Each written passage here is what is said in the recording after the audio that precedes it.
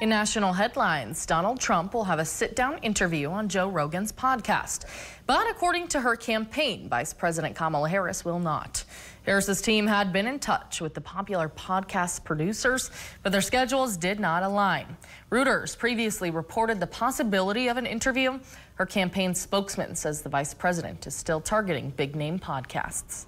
She's taking her message to these huge platform audiences, even like Club Shay Shay, like you just talked about. She was able to sit down with Shannon Sharpe today. And so she's happy to go into these places and share her message. And I think that it's reaching people who aren't really invested in the political process.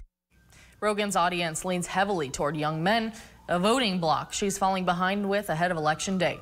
She's currently neck and neck with Trump.